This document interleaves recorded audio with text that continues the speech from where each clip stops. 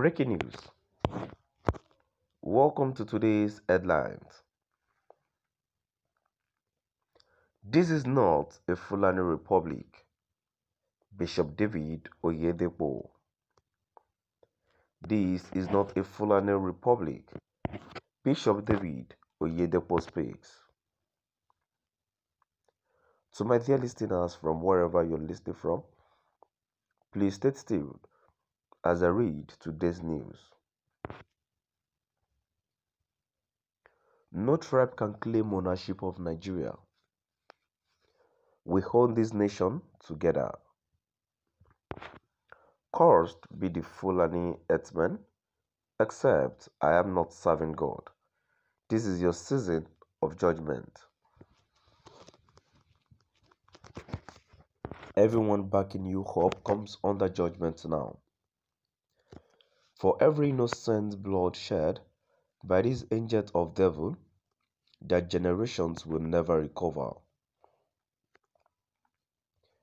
Everyone that won't let peace reign in Nigeria goes down.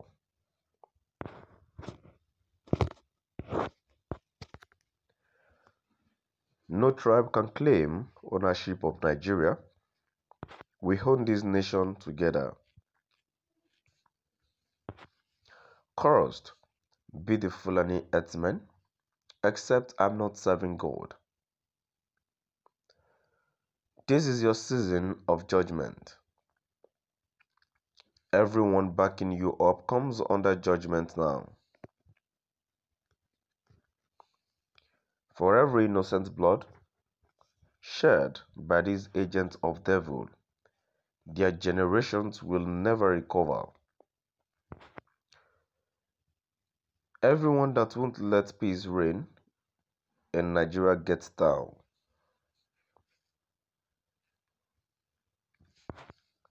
No tribe can claim ownership of Nigeria. We own this nation together. Cursed be the Fulani herdsmen, except I am not serving God. This is your season of judgment. Everyone backing you up comes under judgment now. For every innocent blood shed by these agents of devil, their generations will never recover. Everyone that won't let peace reign in Nigeria goes down. To my dear listeners, from wherever you're listening from, now we've come to the end of our today's news. And now before I go, this is my question to my dear listeners. I want to know where it is written in the Nigerian constitution that a particular tribe should be claiming a nation, and when they are not given the authority to claim the nation, they should start killing people. But is that the problem? Is that the problem that these people are sending themselves? If it is not as if there's some people backing them up. Because I never thought of where would Fulani herdsmen, those illiterate, even those who can't operate bombs, those who doesn't go to school can operate bomb actually. Those who doesn't go to school operate guns. That means they have been teaching them. They have been lecturing them on how to do these things. If how can I put it?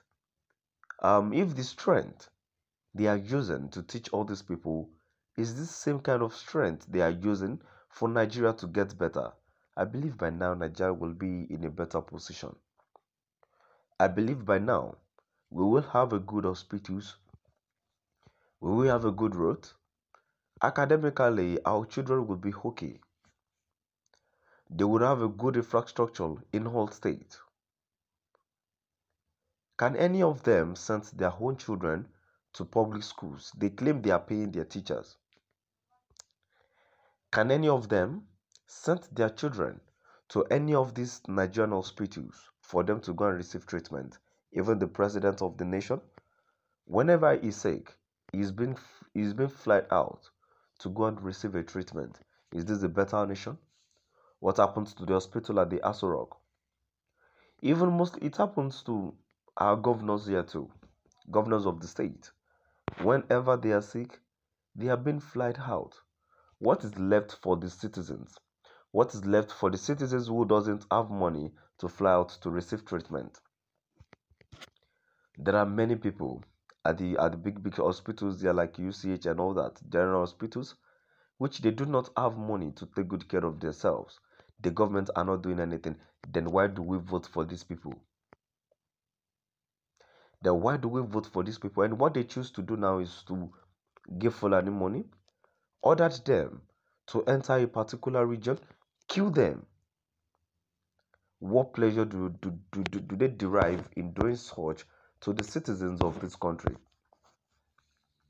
Because personally, I see it as an act of wickedness. It is a very dastardly act when you send people and the people you sent to does not even have the conscience. Even do I even blame them? They do not go to school. They do not have work. So once they see another opportunity of getting money, we don't like better thing. When you're being offered 1 million to kill 2 people, then you thought of when you killed 4 people, your money would double up.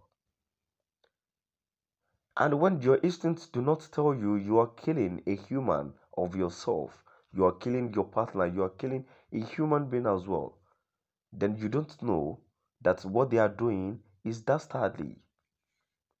You don't know that what they are doing, they are sending you to your people to kill your people. What is that done? And when you kill everyone finish, then who will you rule? Then you start killing yourself as well, because by then you realize there is no one you can rule upon. Then you start killing yourselves too.